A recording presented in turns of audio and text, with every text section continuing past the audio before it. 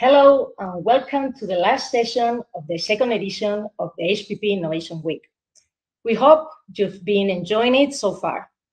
I'm Maria Barreal, Technical Sales Manager at Hyperbaric, and I'm very glad to present this session about sustainability in the HPP industry. Before starting with the presentation, I have to say that I'm very committed and involved in this exciting topic. I have the chance to study an international master about sustainable development, and now I have the opportunity to put it to good use with Hyperbaric. All the Hyperbaric team has a continuous responsibility to study better alternatives in our processes and to put them into practice. I hope you have attended the previous session with our COO, Miguel Hernando, where he has talked about the corporative actions and our compromises with sustainable development goals. To start off this session, and as I'm sure all of you know, the world population is rapidly increasing, and it's imperative to develop and use food processing technologies with a low impact on the environment and to promote the responsible and sustainable use of resources. So all of us must be aware about how food is being produced and how the food sector is evolving in their processes. So firstly, and to take place ourselves in context, I will briefly define the concept of sustainability in the HPP industry.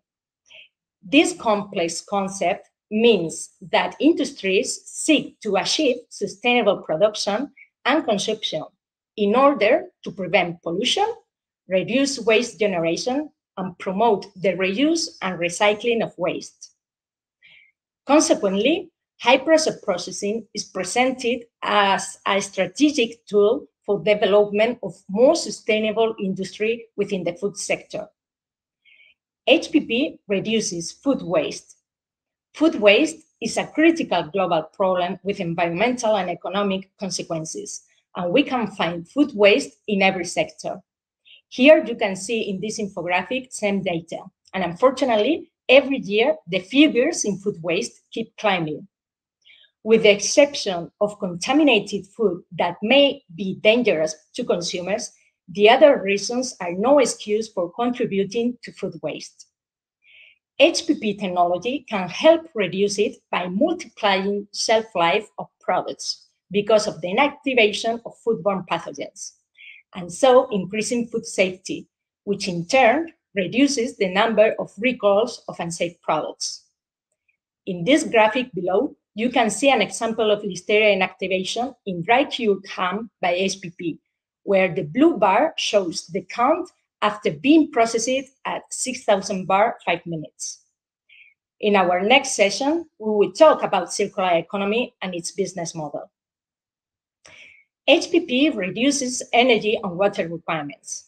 The use of HPP technology can lead to substantial water and energy savings when compared to other food processing technology, having a lesser impact on the environment. Regarding energy, it has been shown that HPP requires less energy per kilogram of food than conventional thermal processes. In fact, a study from 2020 compared the impact of processing orange juice with HPP and thermal pasteurization. The authors concluded that HPP is, on average, less environmentally impactful than thermal pasteurization, resulting in fewer carbon emissions. If we talk about water consumption, it's important to remark that around 85% of the water is recirculated into the main tank of the machine and then reuse it in the next cycle. This is a process that just uses water and there is no generation of polluted wastewater. Furthermore, the other 15% of the water used in the process can be reused for other purposes, like, for example, the cleaning of the facilities. On the other hand, Impact HPP technology ensures the equipment is not contaminated since the products are in their final packaging. It requires less aggressive cleaning of the machines, and there's no need to sterilize the packaging with aggressive products. As a result of this, there is a reduction of chemical amounts in liquid effluents. HPP permits to have final products with a clean label, since the technology gives the possibility of reducing preservatives and salt contents while preserving the nutritional and organoleptic characteristics of the first product. It's been already said that HPP extends shelf life of a wide range of products, so it allows food producers to have higher flexibility in their production schedules and gives the consumers more time for consuming the foods before they go to waste. Regarding the packaging and taking into account the topic of this session, HPP final products can be accommodated in containers that are more environmentally friendly. There are some innovative companies offering alternative packaging solutions to traditional ones. Some of our clients are already able to offer the HPP products packed with rPET, PLA, biodegradable solutions, or in kegs for bigger volumes. To drill down into these subjects, I highly recommend checking out the videos Exploring Sustainable Packaging for HPP Beverage Products with Captiva Containers and List Packaging, and the world's first HPP keg for juices and beverages with container. Both sessions are from our first edition in the Innovation Week. I leave you the links here for easy access. Keeping you in the loop about sustainability, it's necessary to communicate that Hyperbark has the compromise to keep on improving HPP technology. All of the staff have the commitment in each area, and especially those inside the engineer department. Our engineers work continuously on innovative solutions to achieve a reduction of the environmental impact of our equipment, from its conception to the end of its useful life. As a result of this, and after some years of R&D, we launched the Hyperbaric in bulk technology, an innovative global breakthrough for the large production of HPP beverages. The first machine was installed at Hermès Boisson in Paris in 2020. This technology has several advantages from a sustainable point of view. It reduces steps in the manufacturing chain and, in consequence, simplifies the process. Beverages are processed in bulk, which leads to a filling efficiency of the machine's vessel of 90%.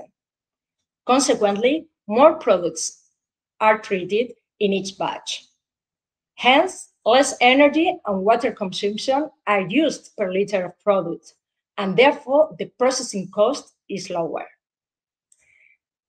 Another advantage is the freedom to choose the type of packaging for the beverages without the constraints of the packaging being suitable for HPP, since the products are processed before the packaging.